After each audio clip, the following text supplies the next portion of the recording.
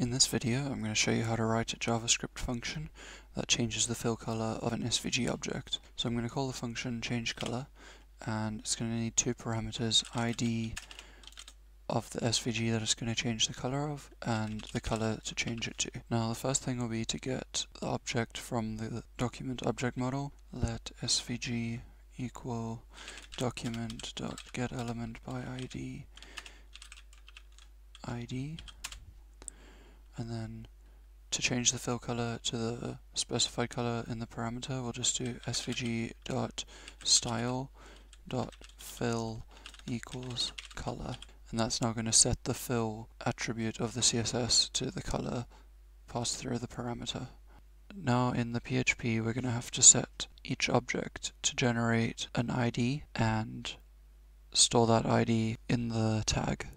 The way I'm going to do this is define a variable ID in shape object, which the square and circle classes inherit from, and then define a function which will set that ID to a random collection of characters. I'm going to use the chr or character function combined with the randint function, which takes a range to generate the random integer between, and the ASCII values just for lowercase alphabet is between 97 and 122. That line right there is going to generate a random integer and convert it to a character from the ASCII tables, and then I'm just going to write a for loop which will do this repeatedly to generate a whole string.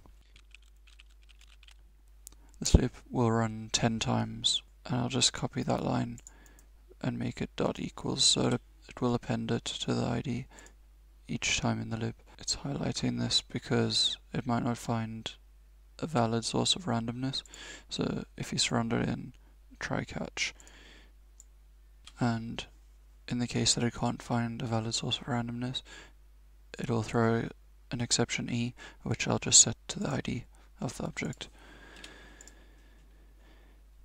Okay, so now that we've got the function setID defined in the shape object, we can use it in the constructors of circle and rectangle objects.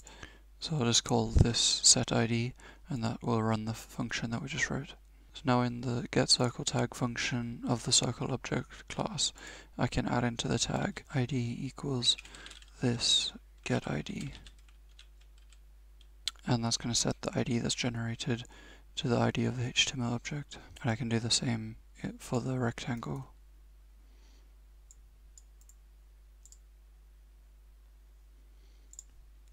Let's reload our page and view source, and the ID has been set to a random 10-letter string, which we're going to use to identify the objects in the JavaScript. For the changeColor function in JavaScript, we need a color for each object, so I'll define another variable in the shape object class called hoverColor and generate the getters and setters. And now in the circle tag, I'm going to add a onClick attribute to call the JavaScript function. So when I invoke the changeColor function, I'm going to put the first argument as this getID, and then comma, and the second argument I'll do getHoverColor. I'm going to add another event which is onMouseOut, and I'm going to set it to when the mouse leaves the object to return the color to its original color. So I'll use the same changeColor method that we used on mouseOver. Okay, now let's test it out.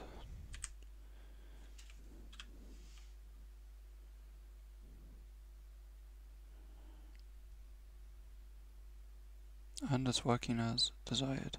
It changes to the hover color when the mouse is over it, and when the mouse leaves, it goes back to its original fill color.